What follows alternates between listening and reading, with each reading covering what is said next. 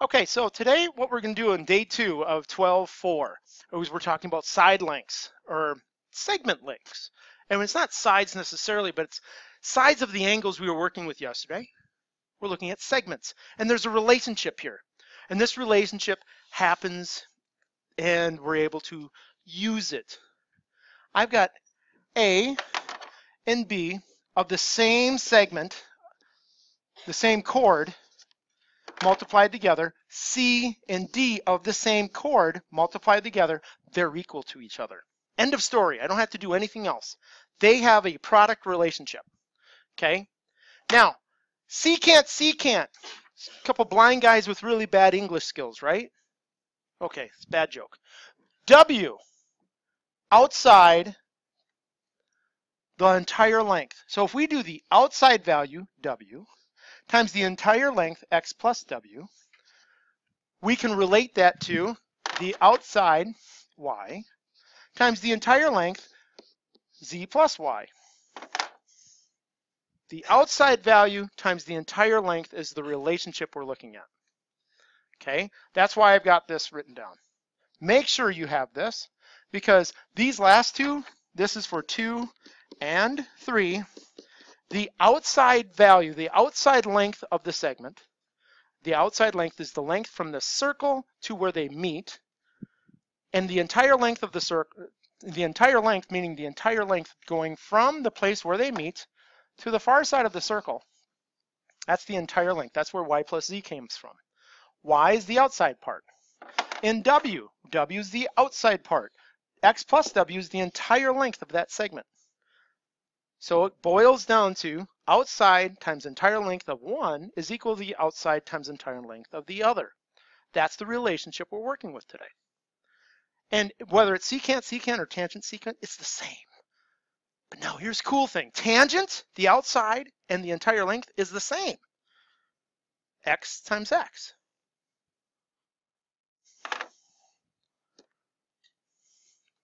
I'm done with the new stuff. Let's practice. This one, two chords are meeting in the circle. So I have a relationship that the product of the two parts of each chord are equal to each other. So I know 6.5 times M is equal to 3 times 7. That's the relationship I'm setting up. And after I do the setup, I solve using algebra.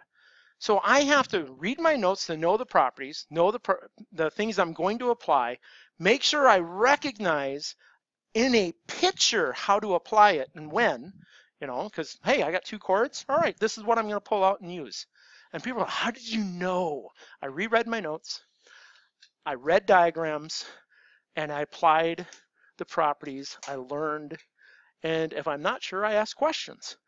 And I repeat, and I repeat, and I repeat until my questions are less and I try more difficult problems. Okay? So I'm here, I get this go on 6.5 meters is equal to 21, divide 13.23. Done. Now, the difference between that and the next one, look at the picture. Look at the picture. This one, an A, I had two chords meeting inside the circle, okay? And I was missing a piece for a length of segments. Nothing about angles here, okay? There's nothing about angles, and that's why I'm pulling out the segment length relationships.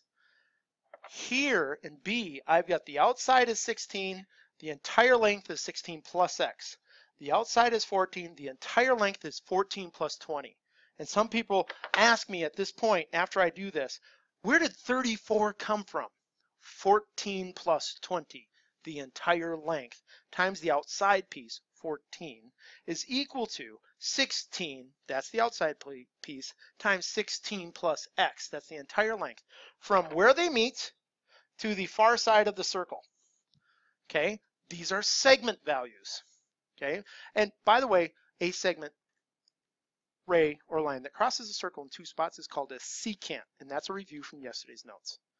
Okay, if I have a tangent where it stops on the outside, comes in contact, and a secant, we use the same relationship, except the tangent, they just square it. Now, at this point, after I set it up, I'm off to the races. So go ahead and finish solving.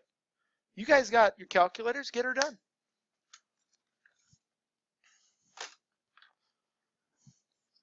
Being passive on this doesn't work because this is all I'm doing. From now on, I'm just doing example problems. If you don't get it after the example problems, you weren't really using your brain while we were doing it. You were just copying what was in front of you, and that doesn't help us.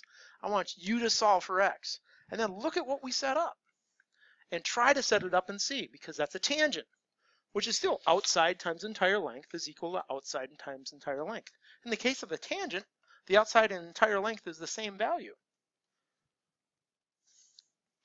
So 34 times 14, got that in my calculator. And I just go ahead and solve. I got 13.75 is x. Are you okay with that? Now remember, after I do the recognition of which property I'm applying. Notice property recognition? No way. I gotta recognize the property? Yeah, by reading the notes, making sure you know the situation in a diagram and what to do. After you do that, you apply it. Now, in this next one, this is the formula that's in front, but I don't remember it as a formula. I put it together. Hey, you know, this is a situation where the outside times the entire length, x times x, and 6 times 13.5 is going to be the same. Outside times entire length equals outside and times entire length. If you can chunk them together like that, it goes well. So go ahead and make the solve, because now you multiply them together and take the square root. Go. Nice. Those people who are done with this one, go to the next two problems. Go after them. Go after them. Get them done. Do 7 D and E and get after 8. Those people that are still got questions, let's talk.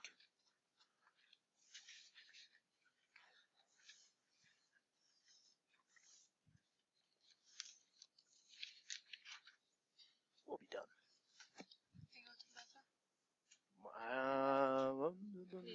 Do this picture first.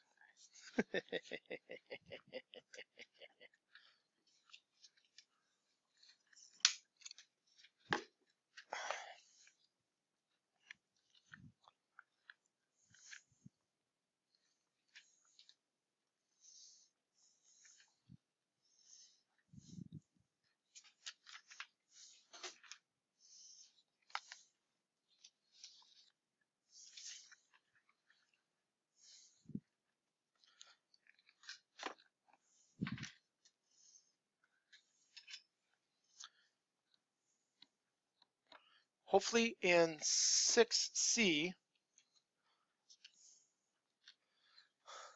I have a numbering issue, but hopefully in 6C, you're okay. You get your 9, okay? And the setups for this next one. I've got outside times entire length. 6 times 14 is equal to 7 times 7 plus y. And I've got my outside times entire length. Z squared equals 8 times 24. Okay? Now, after you finish, go ahead and do 8.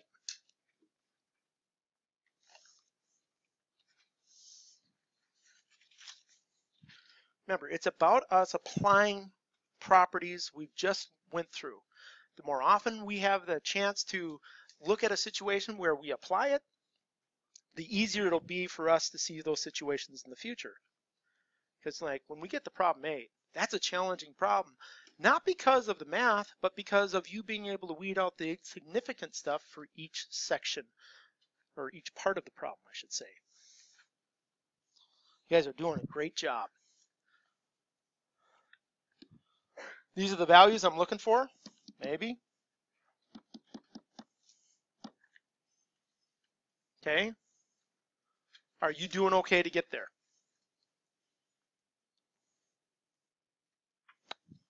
Now remember, it's all about setup. Once you get the setup, it's quick. The outside times the entire length. That's where 14 came from. The outside times the entire length. That's where 7 plus y came from. Okay? Be careful. The number one mistake I notice on this is people don't grab the outside by itself times the entire length. They'll grab the inside times the entire length, and they'll make that simple mistake Don't rush, make sure it's outside times entire length. That's the mantra we gotta hum, outside times entire length, outside times entire length while we're doing this so we can be, more focused on the problem. As you fill in, hopefully these went well. Good? Any questions, follow-ups?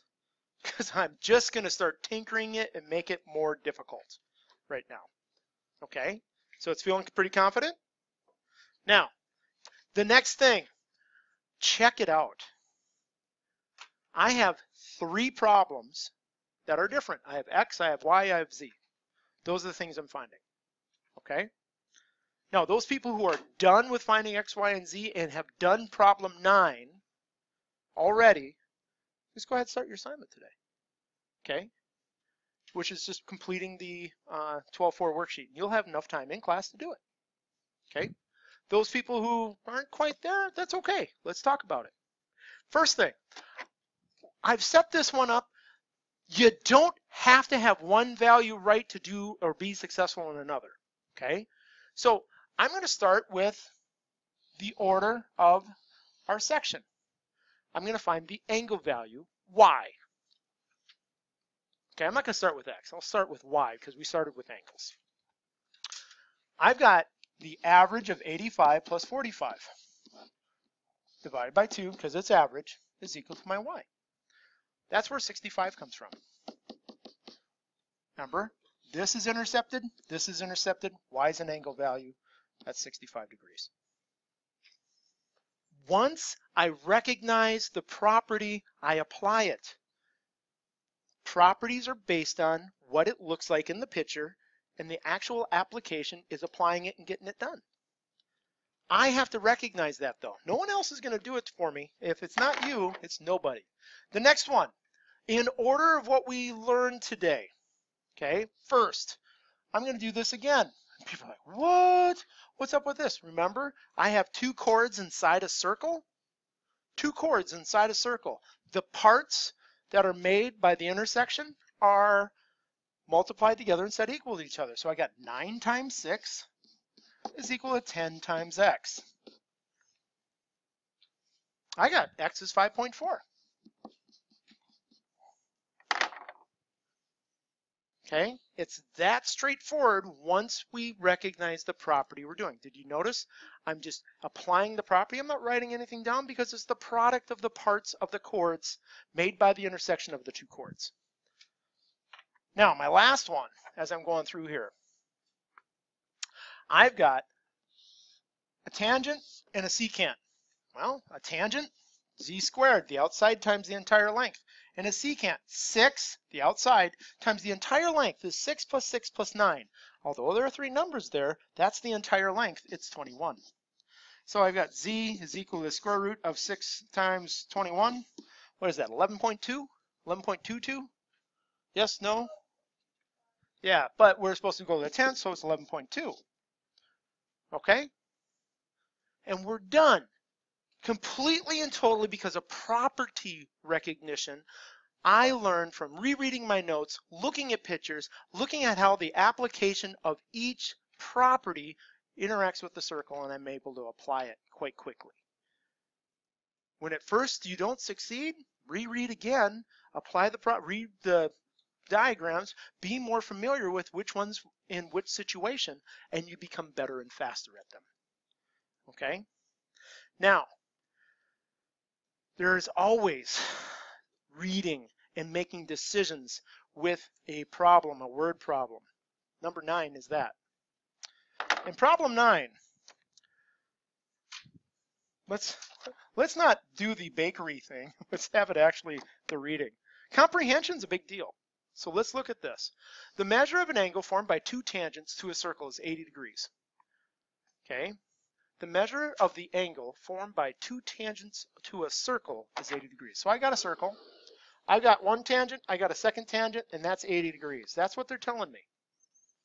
Okay? That's thing 1. I drew my picture. I have an understanding of the question. If I didn't have vocabulary, there's no way I could be successful with this. Next, what are the measures of the intercepted arcs? They want this arc, and they want this arc.